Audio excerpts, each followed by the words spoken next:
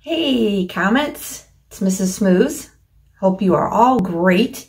Today I'm reading How I Became a Pirate.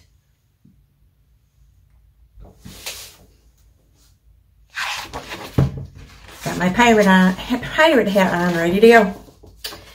Pirates have green teeth when they have any teeth at all. I know about pirates because one day when I was at the beach building a sandcastle and minding my own business, a pirate ship sailed into view. I knew what it was because its flag had a skull and crossbones on it, and because I could hear the pirate singing, "Hey ho, blow the man down." They were a little off key.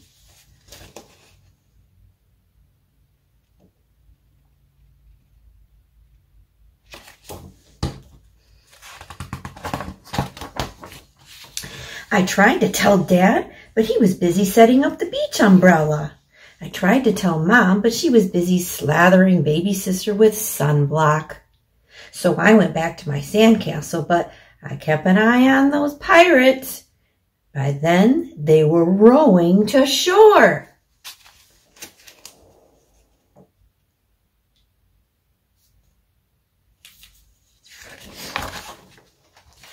When they landed, the head pirate climbed out of the boat and yelled, "Ahoy there, matey!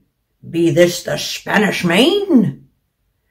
No, I said, this is North Beach.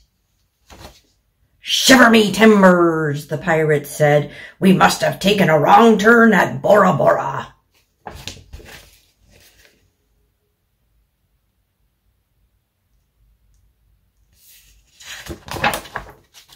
He walked around my sandcastle.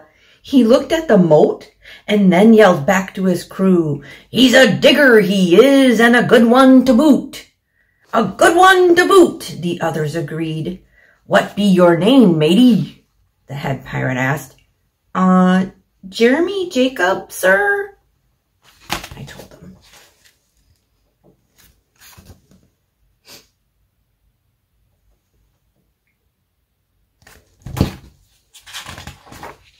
"Well, Jeremy Jacob," he said, "you're looking at Braidbeard and his crew. We've been needing a digger like yourself.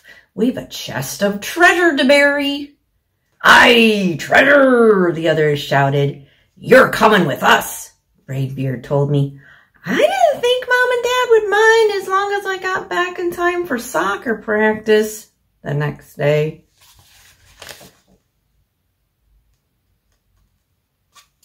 By the way, they would mind. Never go with a stranger, but this is just a made-up story. That's how I became a pirate.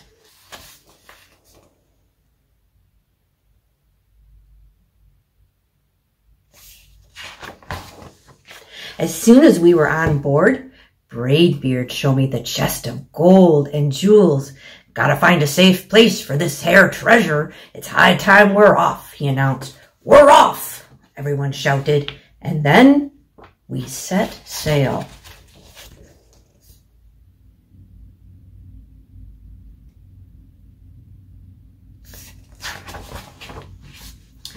There was plenty to do on board. The pirates taught me to sing sea chanties, the louder the better, and to say real pirate stuff like landlubber and scurvy dog.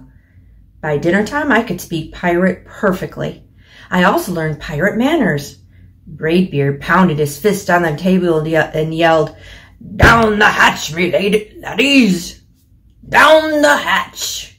We all shouted, and Braidbeard gulped his food and said, "Hand over the meat! The meat!" We all roared. Nobody told us to finish our spinach. There wasn't any. Or to chew up our carrots. They weren't allowed on board. And we talked with our mouths full, and nobody said please or thank you.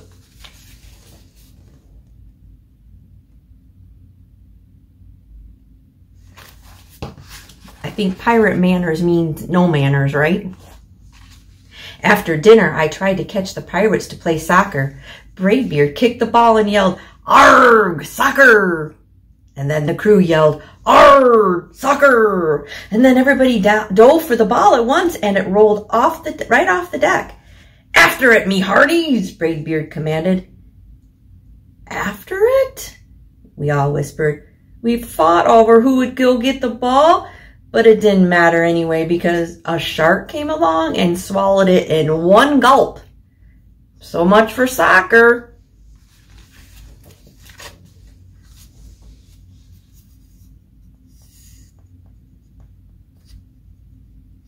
I wouldn't go after it either. By now it was past bedtime, but nobody tells pirates to go to bed, to take a bath, to brush their teeth. Maybe that's why their teeth are green. Pirates sleep with one eye open, just in case. And they don't change into pajamas, unless they want to. Pirates don't do anything they don't want to, except for maybe swabbing the decks. I wanted to be a pirate forever.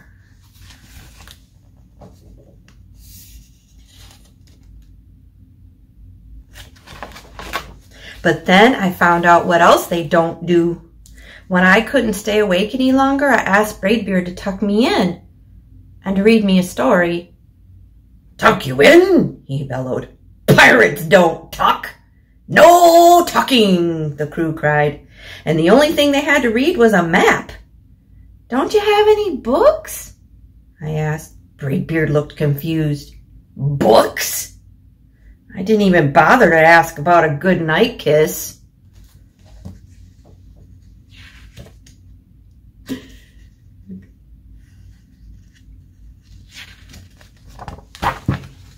It wasn't easy to fall asleep without a story, but I was finally dozing off when a storm broke.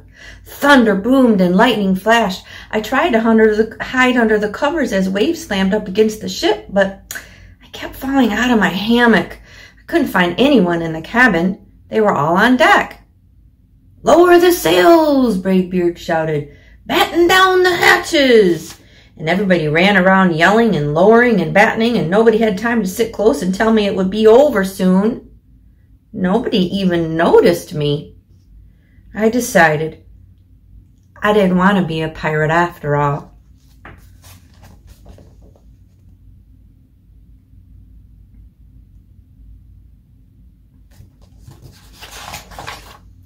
Just then, flash, crack, crash. Lightning hit the mast and split it right down the middle. "What do we do now?" yelled one of the pirates. "We'll have to turn back," called another. "But the treasure!" hollered Braidbeard. "Where will we bury the treasure?" I stepped forward. "Maybe I can help," I shouted over the wind. "I think I know the perfect digging spot."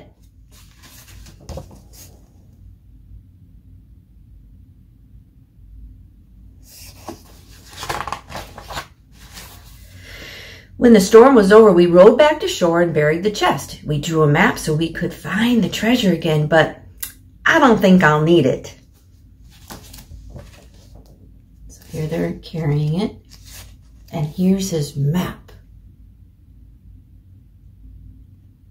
So here's his house, and it says, I know it's backwards to you, but it says Jeremy Jacobs' backyard. And look at X marks the spot, right? It's by the tree in his backyard. After that, the pirates repaired the ship and got ready to set sail. And before they left, Braidbeard handed me a flag and said, "You make a fine pirate, Jeremy Jacobs.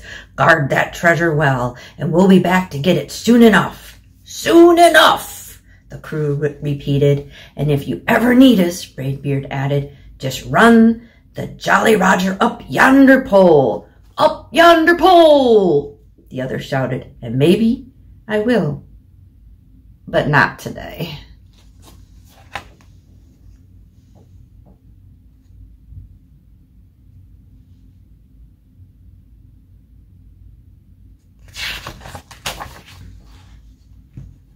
I have soccer practice.